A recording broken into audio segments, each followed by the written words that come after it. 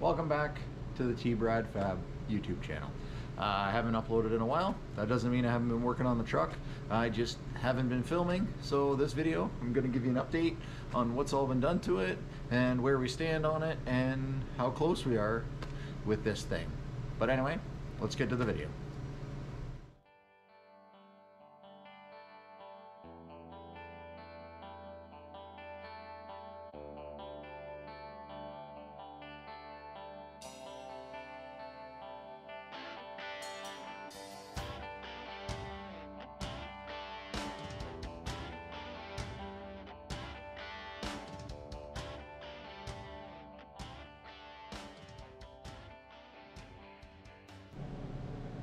Alright, so in the last video, I believe, I was trying to get the first start going on this thing. Well, I got it to fire, which resulted in catastrophic failure.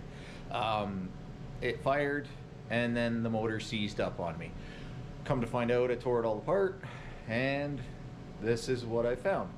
I'll post a picture right here for you to see what happened.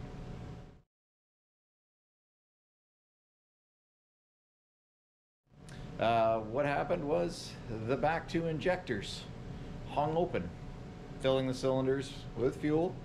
And wow, that's a lot of gas. And just so happens when it rolled over, they must have been on bottom or near bottom, came to the top, bent the connecting rods and snapped them in half. That killed that motor obviously, so out the motor came. Wasn't sure what to do, so I took a little break to figure out what I was gonna do. The options were to find a couple connecting rods, put them in, put the motor back in, but that just seemed like a ton of work just for a motor that is band-aided back together.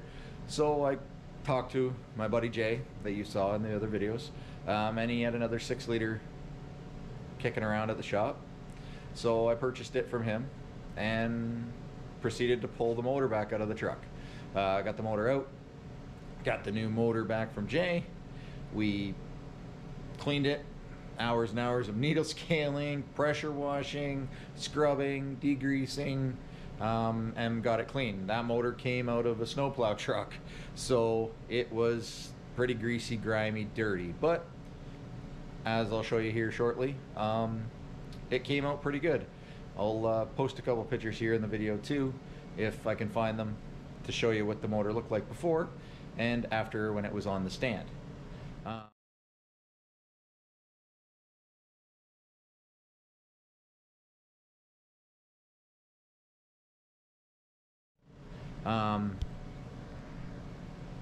So yeah, so anyways,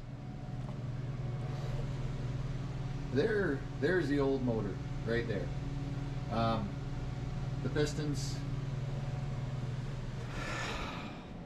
The pistons, I don't have them right now. I'm not sure where they got put, but they're around here somewhere just for a reminder to, after a motor sits for a while, check the injectors. Not very common that they hang wide open, but this time they hung wide open and that was the result, unfortunately. Like I said, I inserted a clip before and show you what they look like, and that was the end of that motor. But anyways, here we go. We'll give you an update here. I got motor all back in again. Everything's all hooked up. Everything's connected. We're running now. All electrical. I just finished it this week. I've got a big fuse here for the alternator. All the fuses and the wiring for the fan. I managed to fit a derail fan in here, electric fan. It's hard to see, but I fit it on the inside here. The rad's mounted. It's got a full shroud around it. Like you saw before in the other video, PCM's mounted. All the wiring here for the fans is done. This is a 2-speed fan, so I'm hoping kick the low speed on, maybe 210 or something like that, and maybe 220 for the high speed. Under the hood, it's pretty much done.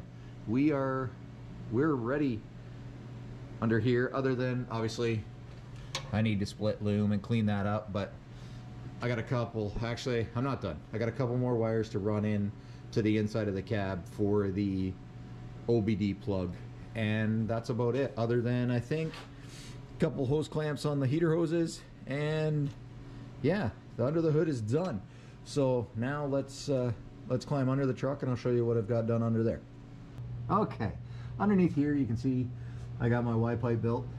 I went Y pipe 2 into 1, 2.5 into a 3-inch.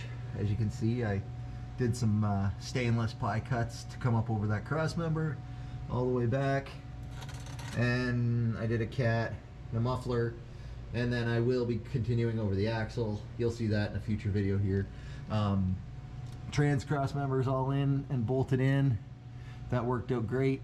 All I need to do here, I can just there, pop out that bolt there, and then another one on this side. This tranny cross member will come out. Drop kit is in the front, as you can see. Hard to see here, but the drop kit is in, fuel tank's in, everything's in here.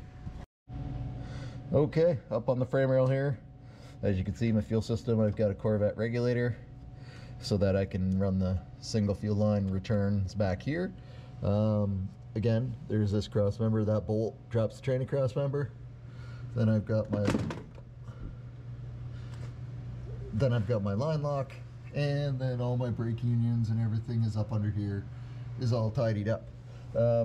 Drive shaft is in, and that's about all I got up under here. Let's move to the back end of the truck. Under the back end of the truck here, as you can see, I got a perfect launch diff cover that supports the bearings there. Brake lines are ran. I also made up a cross member here, welded the shock brackets on the axle, so now we have shocks back here. Yeah, I do plan on bringing the exhaust over the axle, and then I'm going to dump it out in a factory location. Just prefer to have it out the back of the truck instead of resonating underneath the truck here. Yeah, so like I said, there's that cross member bolts in here, and then the mounts here, like I said, are welded to the axle. So I do have adjustment here that I can adjust this if I want to, or if I do go to a different shock after. But yeah, that bar will work great. Like I say, bolts in, 4 bolts, can get it out. Nothing, no major modifications under here. I do think I'm going to end up needing to put a mini notch in this thing. I guess I'm going to get it on the road and see what it does, but I am anticipating that it is going to bottom out here, but we'll cross that bridge when we get there.